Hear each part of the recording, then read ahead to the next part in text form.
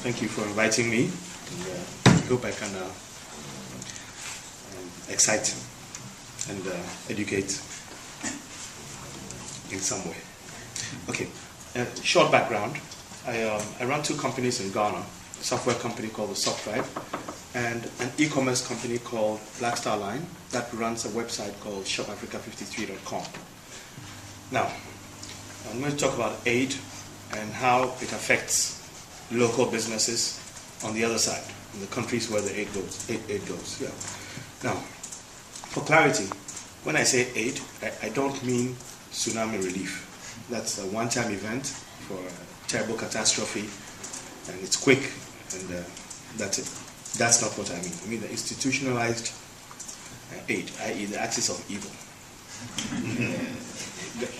Corrupt governments, resident/long-term institutionalized aid organizations, and big business. Big, unfortunately, in a lot of cases, Western business.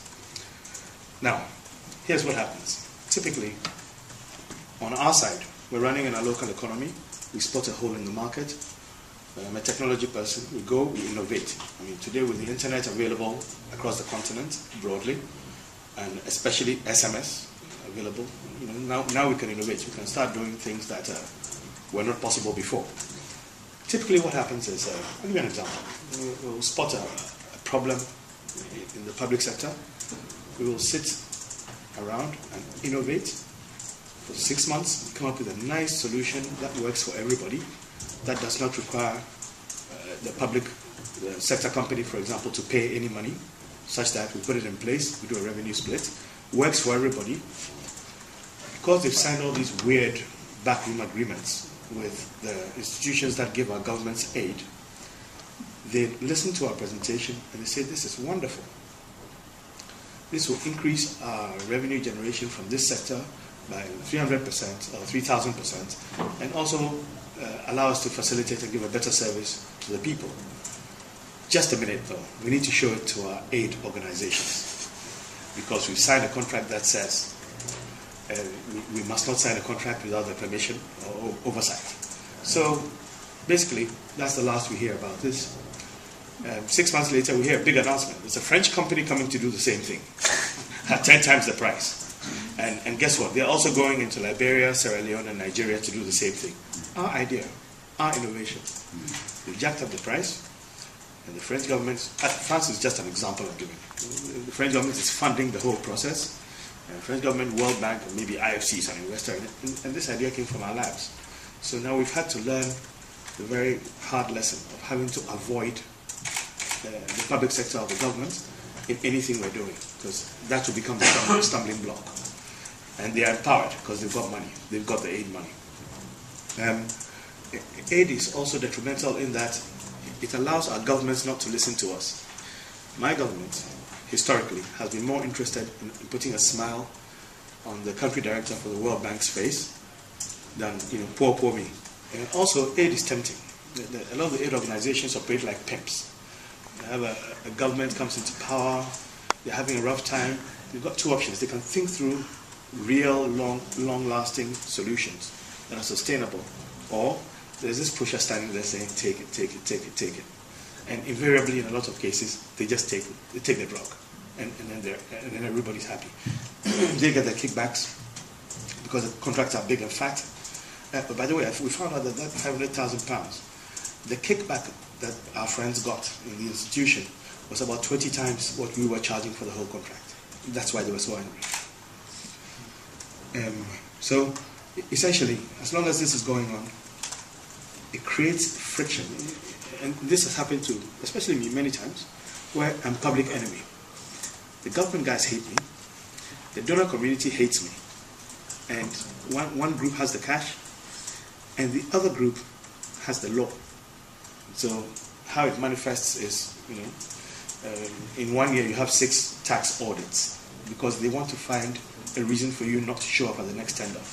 Because they've got a German company they've lined up to take the contract at 300 times the price, and the kickbacks have all been lined up.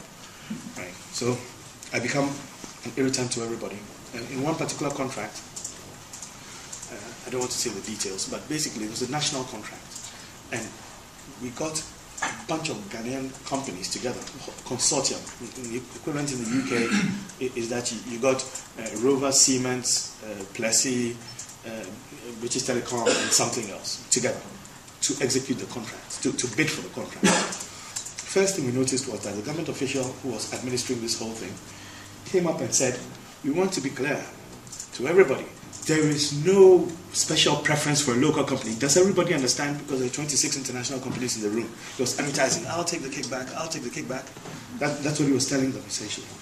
And in the end, we were, they tried to disqualify us on the basis that we hadn't had a big enough turnover in the last 5 years to qualify to do the contract.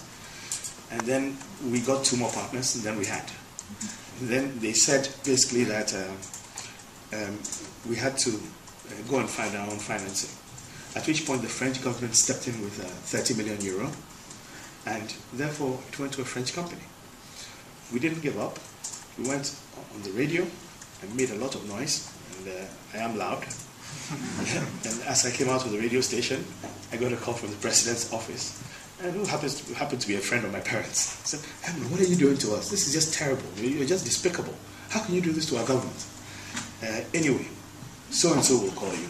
Basically, what we ended up with was a horrible subcontract, a loss-making subcontract from the French company, which we are still suffering with today.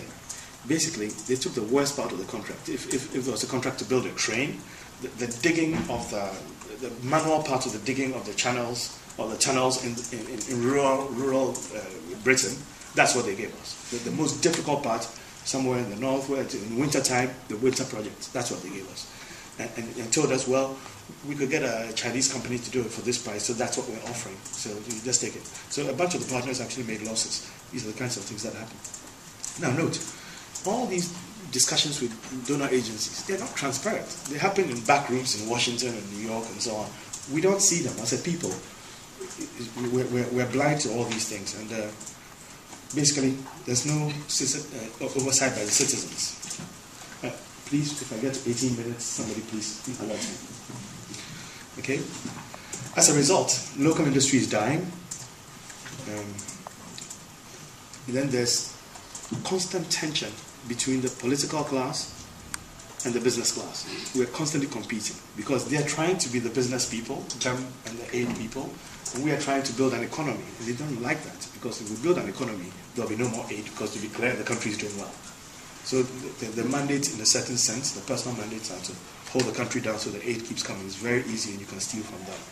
So it's a vicious cycle that creates no development, no tax, no cash for the people, and more aid. I've said already, government focus is not the people, World Bank Country Director. Now, interesting. It's very difficult to get loans and credit for business in our part of the world. One of the reasons why, the banks are not stupid. The banks are quite aware that local businesses are at the most vulnerable when they are operating in their own countries. Guess what will happen? If I was doing a big software project, even in the private sector, the easiest way for an international company or a foreign company to get to me would be in my jurisdiction. They will come in, find the right regulator, give them the appropriate amount of money, and they will shut me down while the foreign company sets up. The banks understand this. They're not stupid. They've done this business for hundreds of years. As soon as they spot that vulnerability, I can't get a loan. Because they understand they're putting their money into a risky area, which would not be sensible. Right? And also, there have been governments in Africa who have tried to kick out this whole racket.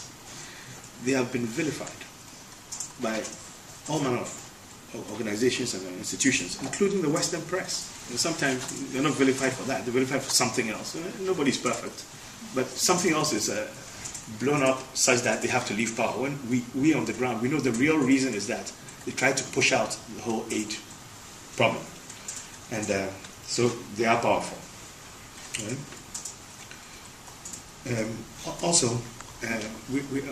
So governments can be changed violently or not. through, powerful foreign interests. Where government A was doing this, government B wants to change. So basically, poverty, hopelessness, insecurity, centralization, because all the power is in the center. The people on the edges, on the outskirts get nothing. Now, if there are no opportunities, I'm sure a bunch of you are British. Aren't you surprised at how many black Africans are trying to come to your country? It's quite clear why. I mean, if there are no companies being set up, and you're holding 2 degrees from Cambridge, and you're walking the streets of Accra, what do? You work for an NGO, or you do six fake passports until one gets you through the British High Commission, so you can come and work for the British company that has got the contract in Ghana and get transferred back to Ghana. So a lot of our people are doing that. Right? So, okay, just a second, almost there. So the risks are instability, permanent poverty, negative influence from hostile, exploitative foreign interests, and I mean business interests, right? Power and wealth concentrated, overpriced and inappropriate contracting. Sometimes when we go into tenders, we are shocked at how far they've pushed the prices, because they are able to con the aid organizations so efficiently, i.e. our governments, that everything is just overpriced. You'll be surprised at how much a mile of road in Ghana costs. It's like record-breaking. Now, on the NGO side, it allows special interest groups to push their agenda through our government with the backing of law to get things done in our countries which the citizenry may not want. They're nice jobs for the people with good terms, I've said that. Now, it's really weird. Then you end up with a captive borrower. A lot of the aid organizations are giving grants and loans. Can you imagine? So our governments are taking advice from their money lender. That has never been a good policy. I mean, it will keep you in debt forever, because now they have you. The drug dealer syndrome. Okay. The solution, we have to lobby to break the axis of evil. Thankfully, new technologies are coming up that allow us to do this efficiently. It makes these things possible, and I'll come back to that.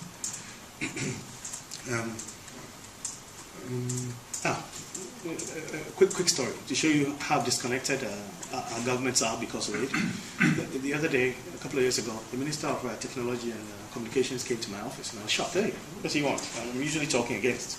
So what does he want in my office? He said, "Sir, you sit down, there's no problem. Thank you very much, I just needed to meet you." And I said, "What happened?" He said, "Oh, I went for an African IT conference, and as I walked in, I got a standing ovation. And they were talking about this company called SoftTribe in Ghana, and saying Ghana was ahead of everybody. And he had to turn to his assistant and say, "What's that?" He's never heard of it. But he took the standing ovation, and for that reason, he needed to meet me when he came to Ghana, so at least he'll know what he's talking about next time. Not that I saw him again. Just say that, "Oh, I know him." Sorry. Okay, now, we're having to innovate, therefore, to avoid government. When we work in our labs, if we come up with a new product and we find we need a government license or a government permit or to bid for a government contract or something, we send everybody back to the lab. Go 6 more months, innovate it out of the product, because it's a liability. When we have even worked and bid abroad, one time we won a contract in a neighboring African country, and the last thing they needed to do was to check with our government that we were kosher. They called one of the ministers. He said, "Hey, we don't know them. Don't talk to them. Look, even our country uses an American product. Don't talk to them." We lost the tender. And guess what? On the other side, the American company kept telling them, the government uses us. I mean, if the British Prime Minister was driving a Nissan, I mean, surely I wouldn't buy a British car. And this is the problem we have. And because aid allows them to buy these overpriced things, and those companies in the West are pushing the aid agenda so they can get in, so we lose. So I'm going to tell you the kinds of products that we have had to come up with. Our e-commerce business. Basically, we're taking Panama registered, servers in Europe, SMS platform in Eastern Europe. This is how we've had to set up. And basically, we're setting up such that in a couple of months, you'll be able to sit here and order that African djembe drum you've always wanted off the net. And we use SMS and email to communicate to the bush, and the guy gets it ready. We have a courier who's communicated to. He picks up and delivers to Nottingham, let's say, and then we pay. Now, first time I spoke about this, everybody would know, one would think, well, this is excellent because it bypasses the center. It allows regular poor Africans to do international trade. First time I spoke on it, on air, the interviewer was so excited. He said, my wife and I could do a bead business behind our house. And we know that people in China and people in Europe, they like African beads, $10 a pop, and we're in business. I got called in by the regulator who tried to threaten me. Thankfully, I anticipated it because they had purchased an overpriced electronic switch, national switch, right? And they realized what we were doing was bypassing it completely. So they were looking to stop it. I said, we'll shut you down. I said, we're not registered in Ghana. We will stop your communication. It comes out of Eastern Europe. But this is the attitude they had. They said, you must pass it through our system. We must get a piece. Because obviously they've gone and taken some aid to put in a switch. And the switch was getting no transactions because it's a primitive switch. So they wanted to use government force to skew the market Soviet style. It doesn't work. That's an example of something we did. The other thing, the only good thing is that because governments are generally so inefficient, we've been able to come up with products that that replace the services they are not doing properly. I'll give you an example. There's an emergence of armed robbery in Ghana. We come up with a product that essentially allows you for $10 a month, similar to what you were saying, $10 a month. If you get attacked, but we work on scratch cards, something you might be interested in. So you don't even have to see. You sign up. We learned this from the Arab Spring, the British Spring, all the communication that took place. So we got the idea. We put it together. It's launching next week. Basically, if you get attacked in your house, boom, boom, boom, open the door. Five phones from your house can send a text or just call a number. You don't even have to talk. And there's complete mayhem after that, because we will send a private security company to your house immediately. They come in with the dogs and everything, including a webcam, right? 2, that's nothing. 2, more interesting, we will immediately alert 10 of your neighbors that you're under attack. And in Africa, we don't really fear the police, we fear the mob action. Because they'll come out and beat you to death. The neighbors will come out all holding sticks and stones and the dogs and everything. It gets even better. Then we've done deals, all this was done low budget, very efficient. We did. The next thing that happens is that, by the way, while all this is happening, I'm asleep. It's all handled by the technology. The third thing that happens is the radio stations are, today the president visited the US. Sorry, there's a house under attack. It's opposite Marble Arch, near St. Paul. So anybody in the area. So it will basically render that impossible. But this is possible because the police are so inefficient. So we tell them, as a formality, because they're so inefficient. And the last thing we do is that we triangulate on GPS and circle the crime by a mile, telling everybody who's relevant there. They block the roads and all that. These are the kinds of things we have to come up with. In terms of and the pay-as-you-go model works very well. We found that the telcos made a lot of money and continue to, and because people don't have money, so they can't pay $10,000 for something. They pay little by little, just as I said. Totally agree. So, for example, in his realm, we're just launching a school product where all these poorer schools could not afford computers. We are giving them computers with internet access dongles, which are available for the whole country. Ghana is quite fairly well covered. A lot of African countries are. And basically, they pay $1 a month per student, right? And for that, they suddenly have a world-class system to monitor the report cards, and so attendance. It sends SMSs to the parents, so they're in there. Your child is late, so holidays tomorrow. And basically they can have something, the quality of what a school could have here, but in a small village school. So we think that's very exciting. Also, we are also looking, and it's interesting that I bump into Professor Tuli. We're on our website, Shop Africa 53, we don't own the goods. right? We don't own the goods. The goods belong to, we're just giving them the international, we're turning them into multinationals. We hope they don't get evil. But we're turning them into multinationals, all these small businesses, right? Across the continent. Now, one of the things we're looking to do, we're working with our friends in education on it, is to have something similar to what he's doing, but a central, very qualified teacher who can teach across a bunch of branded schools off our website. And it will be a function of you buy a scratch card on the street, you scratch maybe $3, and you go on, and for the day, your students can join the class, essentially.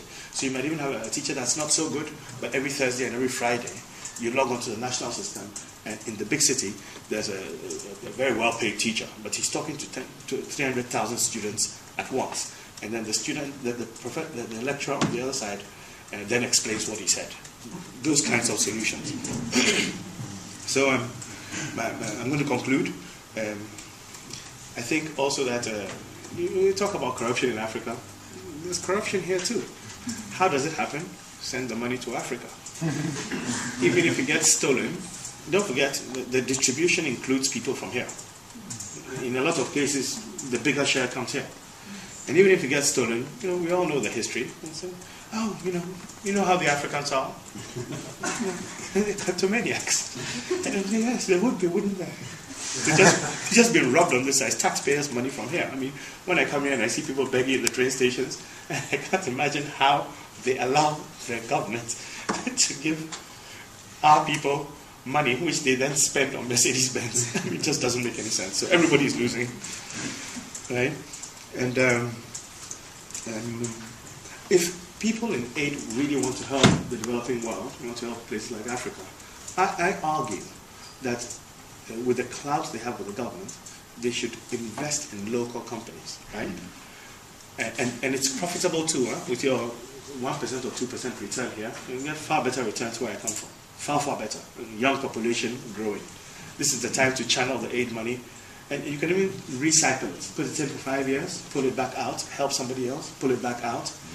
And with the clout, make the government behave and not take bribes along the way when you're trying to deliver something.